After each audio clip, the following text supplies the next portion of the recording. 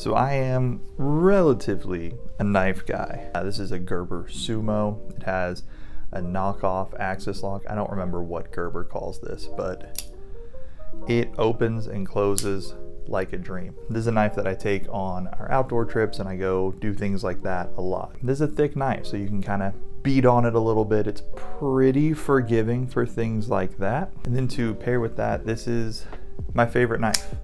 This is a Civivi Elementum, purpled out scales. My favorite color is purple, and the reason for that is it's my wife's favorite color. And so, you know, these trips take me all over the state, and I have to travel and be away from her for, you know, different amounts of time. With this, I always have a little bit of her with me, even if I'm just in the office and I pull my knife out, I kind of play with it a little bit.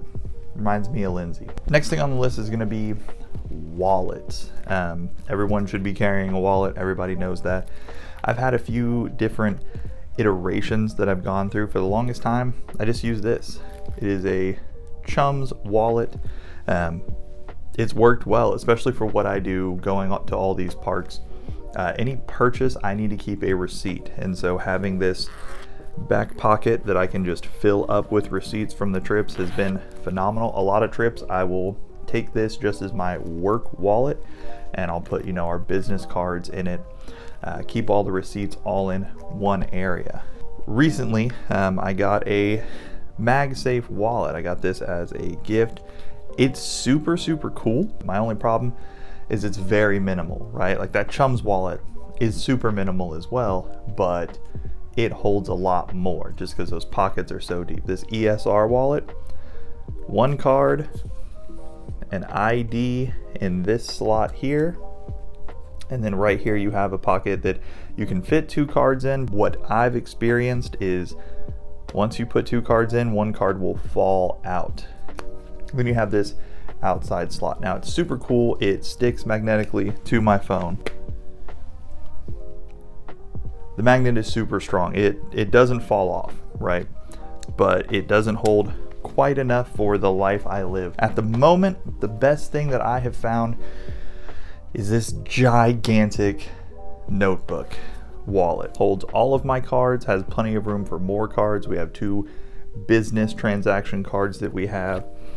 There is a pocket in here for cash. There's also a big pocket back here behind all the cards. That's where I keep receipts when we go on trips. Keep a little pocket notebook. This is one by Log and Jotter. It's good for everything from tracking Pokemon cards, right, to what kind of videos do I want to make sure that I'm having fun.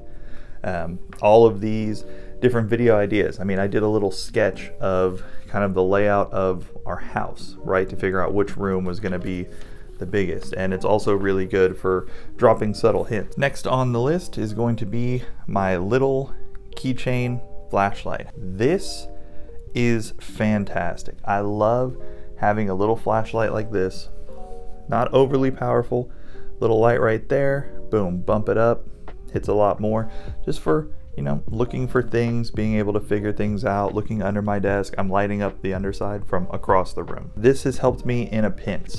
On a camping trip where someone didn't bring a headlamp, hey, I want to run to the bathroom, you can take my headlamp. Now I still have this. It just exists on my car keys. My GoPro, this is a Hero 9.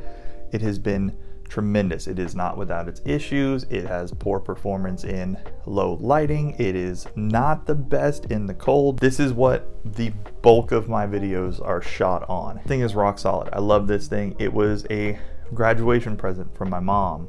When I graduated undergrad, I immediately put screen protectors, both that and on the lens and on the screen, and I'm glad I did, because the day after I got it, I was messing around. It had snowed up here. I was trying to get cool shots, broke it and cracked the screen protector. The only other major modification I did, I replaced the little wings, fingers, toes, whatever these are.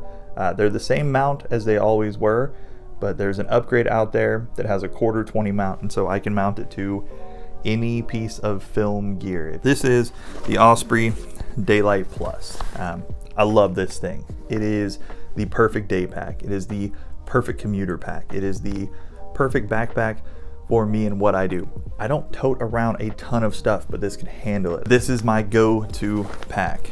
It holds everything I need. stretchy water bottle pockets for those larger Nalgene's, water bladder reservoir right here. It has a tiny whistle and a chest clip, and it came with the tiniest, crappiest little waist clip. But for just going in and out of the office, loading it up for a day hike, things along those lines, I love this thing. I just wish I had a purple one now, and they make a Smokey the Bear edition that I think would be super dope to have. This is one of my most prized possessions. This is the watch that I have worn every single day for 2 years next week on Monday. This is a Suunto Core. It does so many things. It is obviously a watch. It also is a altimeter and barometer, so it tells me how high in the air I am and how deep below sea level I am. It has a compass built in, which I never really use, but it is so cool as a professional outdoorsman to have that strapped on my wrist. The most useful non-regular watch thing it has is a thermometer. I have used that thing way more than I thought I would. You know, different campouts, I take this off and I just kind of set it off to the side for 15 minutes in the morning and get a reading on just how cold it is. This was a wedding gift. This was a gift from my father-in-law, and I wear it as much as I wear my wedding ring. I wear it every single day. And then the final thing on the list that I can, you know, send goofy things to my wife and tell her very mundane things and have balloons pop up. And I think it's so fun and exciting. And the cameras on this are tremendous. Even the selfie cam, right? 4K 30 with the selfie cam. You can frame your shot in 4K 30, which was the biggest reason I wanted to get this. My only critique, I wish it was USB-C. This is the one thing that makes me bring a second cable.